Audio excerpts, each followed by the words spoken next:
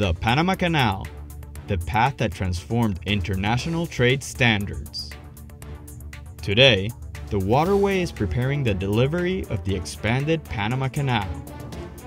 A third lane is built for the transit of large Neo-Panamax vessels, while the navigational channels are deepened and widened. 2015 is a decisive year for the expansion. With more than half of the job done, the masterwork enters its final leg. The third set of locks project, the expansion's most complex, is now focused on electromechanical installation that will take the project into its final stage. The installation of 16 rolling gates began in December 2014, with their insertion into the lockheads in the Atlantic and Pacific complexes. At the same time, the project continues with the installation of the 152 valves that will control the water flow in the culverts and chambers.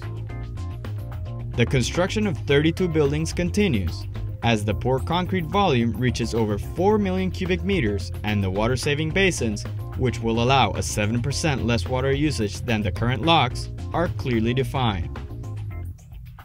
3 dams are being built at the north end of the Pacific Side project. One of them has been completed, and the remaining 2 are on their final phase. The filling of the locks began this year, marking the start of the compliance and operation testing period. In the Pacific Access Channel, a few meters from the locks dams, lies another important structure of the expanded canal, Borinquen 1E. A 2.3-kilometer-long dam located west of the Pedro Miguel locks. It will work as a barrier between the current navigation channel and the access to the third set of locks. This new access, known as the Pacific Access Channel, will be 9 meters higher than the Miraflores Lake. 50 million cubic meters of dirt and rock were excavated from the entrance of the Culebra Cut to the new locks in order to create a new navigation channel.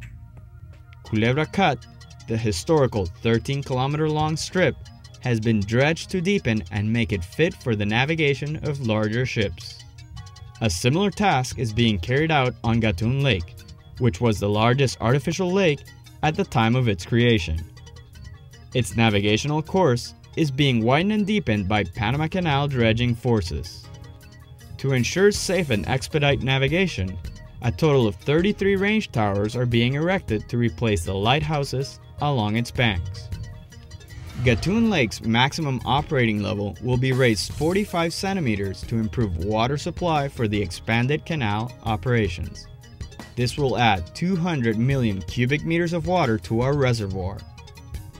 7 years have passed since the inauguration of the Panama Canal Expansion Program initiated, and it continues forward at full speed.